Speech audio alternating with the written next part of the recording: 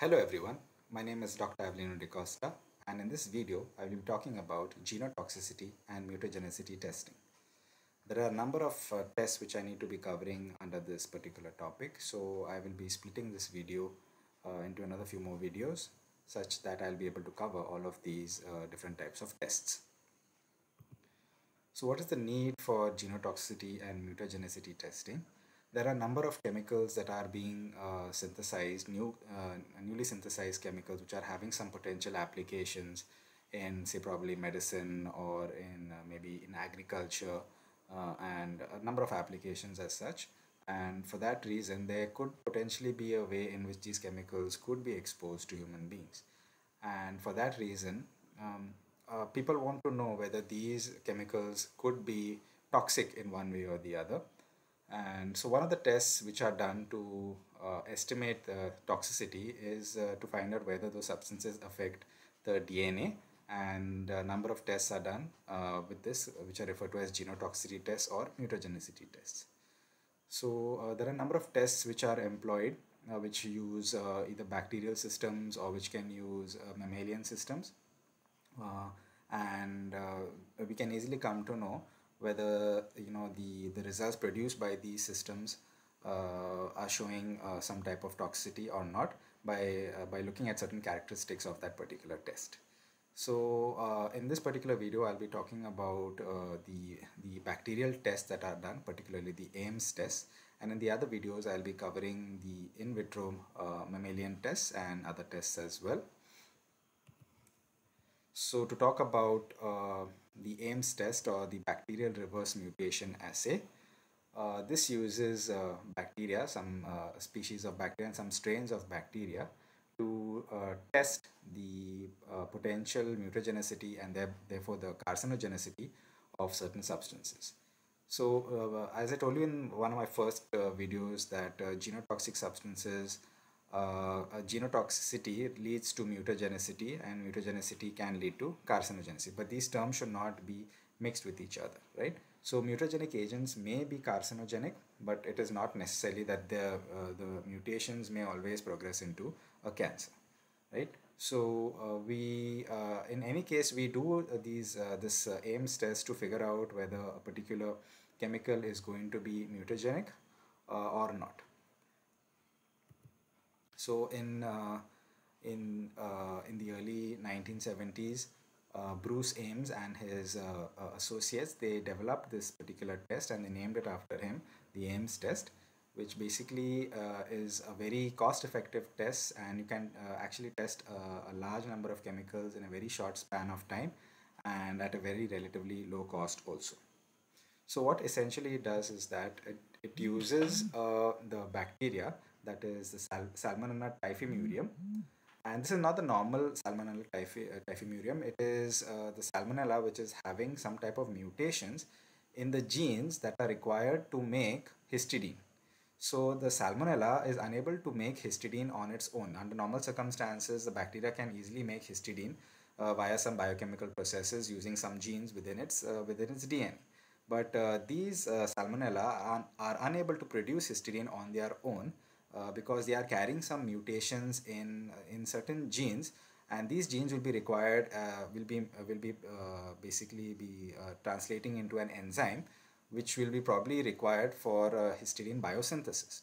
So if any one of these genes is going to be altered or mutated, histidine is never going to be produced. So as a result, these bacteria, in order to survive, they need to be cultured in medium which is having histidine. So if histidine is not going to be present, these bacteria will die. The importance of histidine is that histidine helps for the bacteria to grow and to survive. And so obviously without histidine, these bacteria will die. So these bacteria need to be cultured in histidine such that they are able to survive and proliferate. So keeping this in mind, the bacteria that are designed, they do not have the potential to make histidine, probably because of certain mutations that are there in the genes that are helping to synthesize histidine. So how can we take advantage of this is that when we culture these bacteria, when these bacteria are going to be cultured on a medium and we inoculate the medium, or we add to the medium a substance that needs to be tested. Okay, suppose it's a chemical that we want to test and we want to see whether it is going to be mutagenic or not. We are going to spread plate the bacteria on an agar plate, and then we're also going to add some of this chemical to be tested. If the chemical is mutagenic, this chemical can actually convert these mutant genes which are there in the salmonella back into their normal forms. Okay, so this chemical, if it is mutagenic, can convert the mutant gene into a normal form. So this is something that is referred to as a back mutation. Okay, where already mutated gene gets reverted back into its original form, and now this gene, if it becomes into a normal gene, now it is able to synthesize that particular enzyme that will be used for making histidine. So if only if this particular substance which is to be tested is mutagenic, then only will you be able to see the growth of this salmonella without the help of histidine.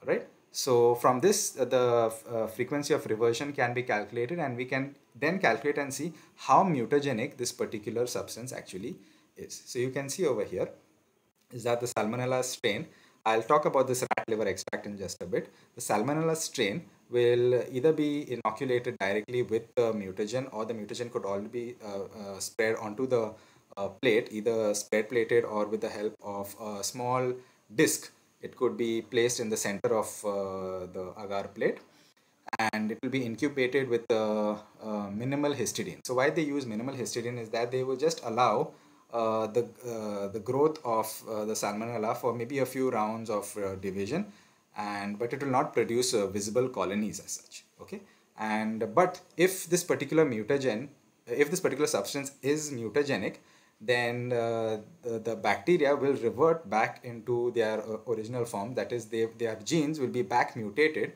to be able to produce histidine. And so if this particular substance is mutagenic, you will be able to see large number of colonies of salmonella growing on the media.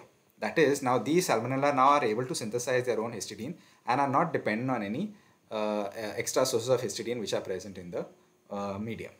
Whereas if in case the particular substance is not mutagenic, then you will not be able to see the growth of any salmonella colonies over here. So whatever colonies are probably being seen over here are those which are naturally mutating. So you will not get them in very large numbers as compared to the media, which is going to have a large number of revertants if this particular substance was mutagenic. So right here you can see a plate which is showing the salmonella which is cultured on the agar plate, and you can see that there are a few colonies around over here. Okay, so these are the ones which have naturally mutated back to producing histidine. Okay, so these are very less number of these particular bacteria, but in this case you can see a disc which has been soaked with the substance which is probably mutagenic. You can see such a large number of bacteria have started to grow around. Now you can see that there's a zone of inhibition over here. That is, there is no growth of any bacteria just around the disc. So that is because as the particular substance starts diffusing through the agar, the concentration of the substance is going to be the highest around the disc, and the concentration obviously will start decreasing as it keeps on diffusing outwards. So at this particular concentration, probably the concentration is too high for the bacteria to actually be surviving. But at a lower concentration, that is when it starts diffusing outside, the bacteria are able to grow in the presence of that particular substance at that concentration. And you can see these are all the bacteria that have been back reverted. So they have been back mutated, and they are able to grow now without any histidine over here. So this is how it looks like. And yeah, you can see some other examples of how these the substance has been soaked in the disc, and you can see a zone of inhibition. That's probably very high concentration of the substance. But then around that zone of inhibition, you can see the growth of the bacteria. So these are the bacteria that have been back mutated, and they're able to grow. So this indicates that the substance that has been placed over here in the medium is mutagenic, because it is allowing the growth of the salmonella over here. So using the Ames test, a large number of chemicals could be tested for their mutagenicity, and so many scientists were able to come to some conclusions, and they were this information could then be passed on to regulatory bodies, so that they could give some kind of what do you say, guidelines as to how these chemicals could be used, what could be their acceptable daily intake, right? If they were like some additives that are to be added to food, and so these things need to be tested, okay, before it reaches the general public. And one of the tests that is being done is this AIMS test. Yeah, so I was coming to the point of this liver extract. So the rat liver extract is basically the liver which is going to be homogenized, and it is going to be centrifuged, and the aqueous solution what is going to be obtained is going to be added to the chemical. Why is this done is because sometimes the chemical by itself is not going to be mutagenic, right? When it enters into our body, it may not directly start causing damage in our body. So what it does is that when a foreign substance enters into our body, our liver tries to detoxify it by trying to convert it into something that is less toxic. But sometimes these chemicals, they don't get converted into something less toxic. In fact, they get converted into something which is even more toxic, right? Because these substances don't have any part in they don't belong in our body. So the liver doesn't know what to do with it, tries to convert it as much as it can to something that it feels is going to be non-toxic.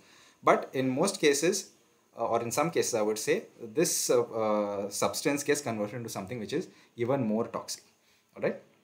So then this would make more sense to use the rat liver extract, because the rat liver extract would be containing all of those enzymes which would be trying to convert the substance into something which is less mutagenic or less toxic. But on the other hand, the rat liver extract may actually convert it into something which is even more toxic. So if we get such a situation where the homogene the metabolite becomes toxic, we will definitely get the growth of this salmonella, which have been back mutated, and they are able to grow without the histidine.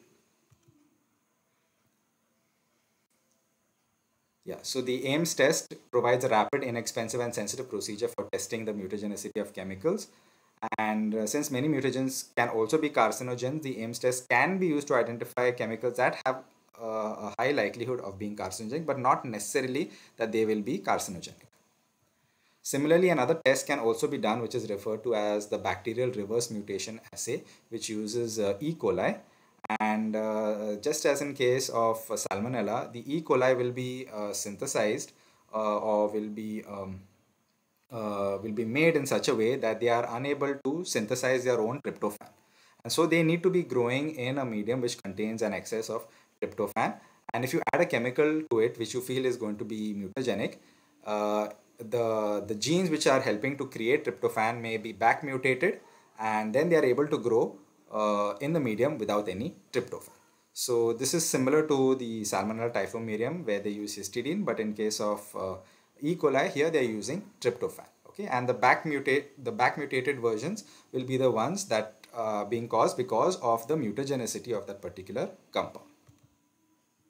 So the AIMS test is a very, very important test that is used to screen the carcinogenicity of potential drugs, and is also used as one of the first screening tests to test for the toxicity of different compounds, especially the newly synthesized compounds or compounds that need to be used for certain food additives or in certain applications. They will be used in many in toxicity testing facilities in India as well as around the world.